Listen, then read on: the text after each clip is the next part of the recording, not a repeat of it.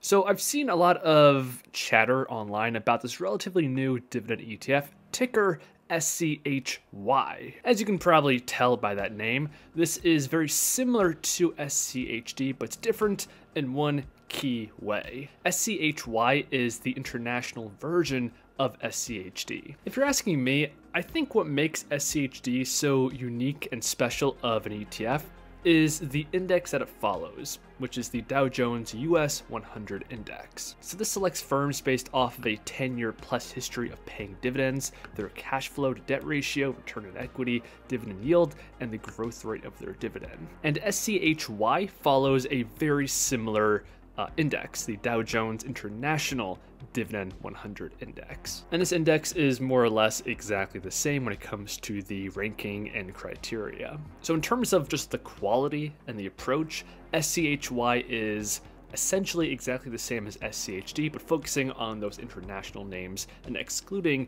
US names. Now, the next question here is, do you even need international stock exposure? Of course, we all should be properly diversified, but you don't necessarily need a dedicated international fund in order to give you exposure to the rest of the growth of the global economy. Here's a graph of the S&P 500 revenue by country.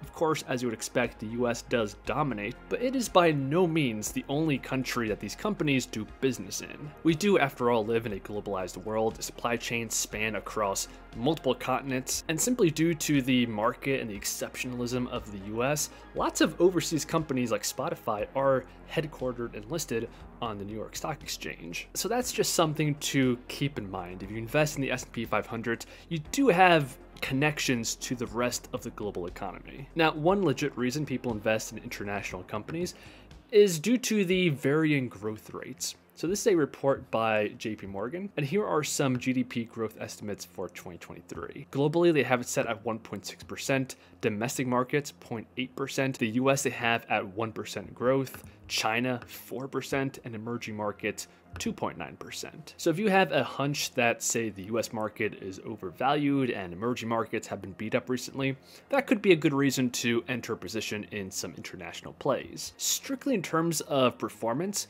over the past 5 years, which albeit isn't that long of a time frame, the US has been one of the best markets to be investing in. To illustrate this, we have a couple of ETFs here. So VT is a global market index. As you would expect, the US does still dominate this index at a weighting of nearly 59%, but you do have exposure to Japan, United Kingdom, Canada, Australia, and so on. VTI, I'm sure you guys are familiar with this ETF, but this is the total US market. Ticker VEA gives you exposure to developed markets minus the US. So that's Japan, United Kingdom, Canada, Netherlands, Germany, Sweden, and many more. And VWO in green is giving you exposure to developing markets. And looking at all these side by side over the past 5 years, it's clear that the US market, represented by VTI, is the strongest performer here. Now, you can make the argument that the performance between US and international stocks has a cyclical relationship, and the past decade has been more favorable to US companies, which could indicate that the near future could be a reversal. So with this graph as the example, anything above this 0 point indicates that the US outperformed,